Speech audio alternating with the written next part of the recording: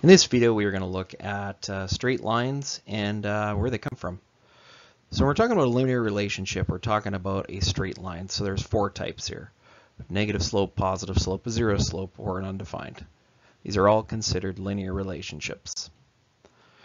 So we've got a table of values here, and we're going to determine, will this table of values, if we graph it, form a straight line?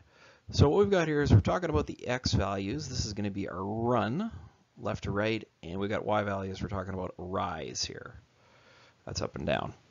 So as you might recall, our slope formula is equal to a rise over a run. So our y values divided by our x values. Now you notice here our x values are changing in this case by 2 every time. That's pretty consistent. That's good. And we need to do the same thing for our y. So how are they changing? So we're going from here, we are going up by 5. Go here to here, we're going up by 5.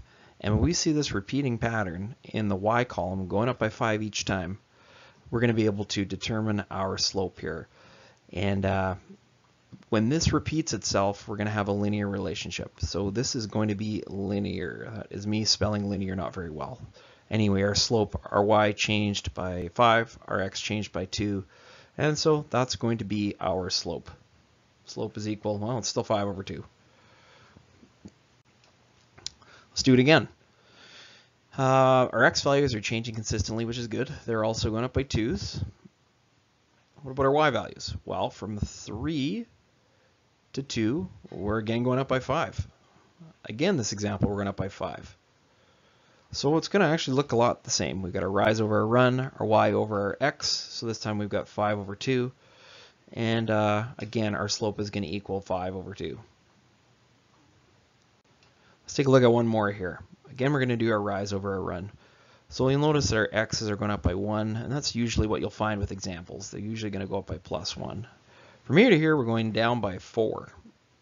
From here to here, we are going down by 9.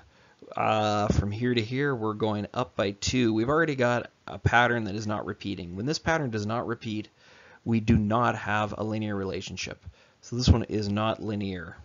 I cannot go ahead and figure out what my slope is because I don't have a consistent y value.